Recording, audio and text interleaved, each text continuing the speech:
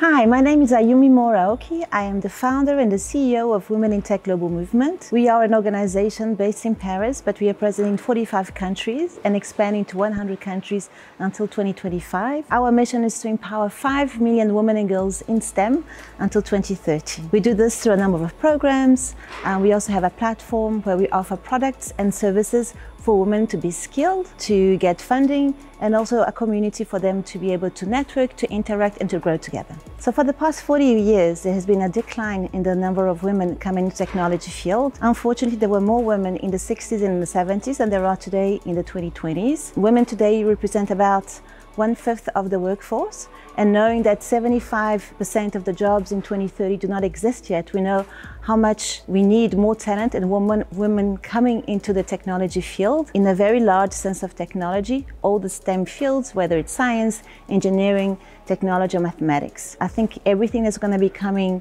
with these new jobs are going to be tech related somehow, whether in AI, whether in Web 2, or now we're going to Web 3. And so women have to be part of this digital revolution right now so that we can make sure that all the products and services that we are going to be building, they're going to be built also by women, so that we can see that the products and services are something that we're going to be needing and not just reflecting half of the population. So how do we address this problem? How do we bring more women into technology? There are different ways that we can do that, and these are the ways that we are working with women in tech today. One of the ways is bringing women through skilling. So we need to educate women, not only on the entry level, not only as early as a school, which is super important, but also throughout a woman's career. I think there's no age limit for women to be transitioning into technology. And once again, knowing that there are going to be lots of jobs tomorrow, they're going to be being built today that don't exist yet. I think women must know that they can come into technology at any time of their lives, whether they're 15, 25, or 55. So education and skilling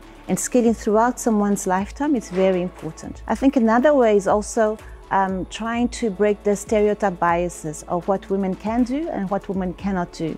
So I think showing little girls and even women examples of how there are great women in technology, leading companies, leading startups, giving them awareness of what jobs are available within this field. I think it will be able to inspire young girls and even older women also to come into this field. And the third thing, I think it's also funding. If you look at the funding in the startup ecosystem today, less than 3% of funding goes to women-led startups. I think we have to really look into the investment space, whether the investors themselves or the startups, and how can we work together with the academia, with the government, with the private sector on finding different ways to support women-led enterprises. So it's very important not only to get women into technology, but I think the main thing is to be able to retain women in technology. If you look at the retention rate, there are much more dropouts, women leaving the space, than there are men leaving the space. So what can corporates do to retain women? I think they have to create an environment that's going to be women-friendly, that's going to be welcoming, that's going to be inclusive, and that comes from whether they can work from home, being agile in the workspace as well. Also, making sure that the women are in leadership positions. I think that's not only we have to bring the women into the corporate world, but we have to make sure that they're not at the bottom level, that they're going to be present in every single layer of the company. I think that we have more women leaders within the company. There's going to be more empathy, and I think there's going to be more agility as well on the way they're going to be dealing with maternity leave and all the questions that are regarding the woman's lifestyle. I think everyone can break into the tech industry, even if you do not have a technical background. I myself only came into tech when I was in my 30s. It was 15 years ago, and today I'm leading women in technology. I also created 2 startups in the technology business, and I think all you have to do is to really have this dream and know what you want to do and just go for it. Today, whether it's online, whether it's around the world, there are communities, there are spaces that are there to support women that want to come into the industry, supporting them with a network, but also with the skills, with the courses, with the programs. It's a very good thing even to come from different backgrounds. For instance, I came from fine arts. So if you look at fine arts, and then I went into hotel business, hospitality, and now into technology, all of this adds something to your background.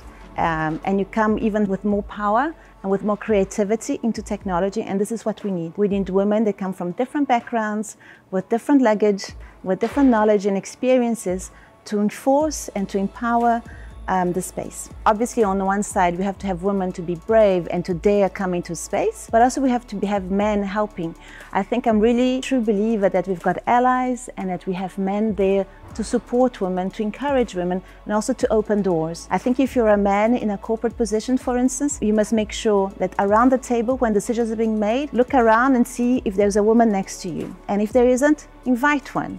Mentor a woman, be a mentee of a woman so you can also learn and grow, and also just make sure that if there are things that are being said and if they witness some behavior that are not friendly, that are abusive, also stand out and speak out to make sure that this kind of behavior is not reproduced. I think that for any woman out there that is interested, is asking themselves, should it be for me? Should I come into the tech world? I say, reach out to someone, reach out to your community, reach out to Women in Tech. We're always going to be there to answer your questions, to give you a network, a community that's going to be able to support you, to empower you, to help you in any way you can. If it's by answering questions, if it's by welcome you in events, by offering or by introducing you to a specific program that will be able to help you get skilled, or just inviting you to our events also to meet other women that have gone through the same process as you, so that you do not feel alone.